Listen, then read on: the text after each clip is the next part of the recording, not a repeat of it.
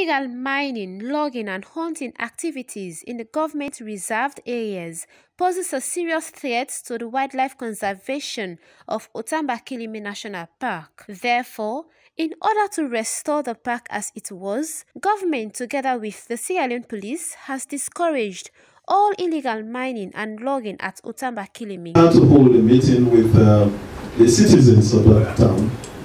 We went to Fitunia, the Tambaka Chiefdom, and held a meeting with the chiefs and the youths, the locals, and we took very strong decisions. The decisions we took were in line with government, what government proposed. Logging should be stopped completely, and no mining should be allowed to go on within the Otamba-Kilimi National Park.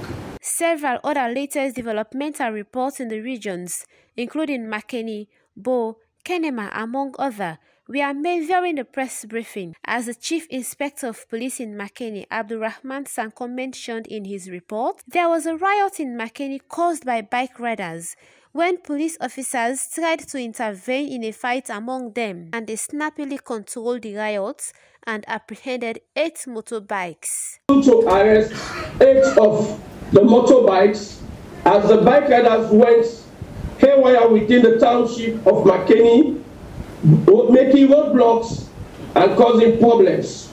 This led to the temporary closure of the shops along the Obane Road, of which the police have now restored peace and a full-scale investigation mounted. I just want to dispel the news going on social media that the police allegedly shot and killed one of the bike riders.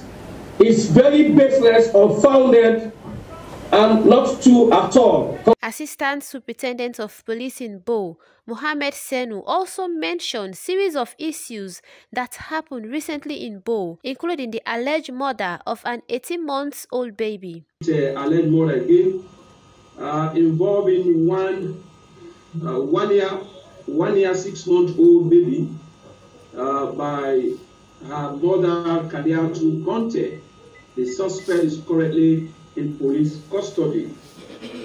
Raining season, according to the Sierra Leone police, is a season criminals use as opportunity to rob houses. Therefore, the Sierra Leone police have pledged and assured the public that they are working assiduously to ensure the safety of all Sierra Leoneans during this raining season. SLBC News, Fatima Kamara reporting.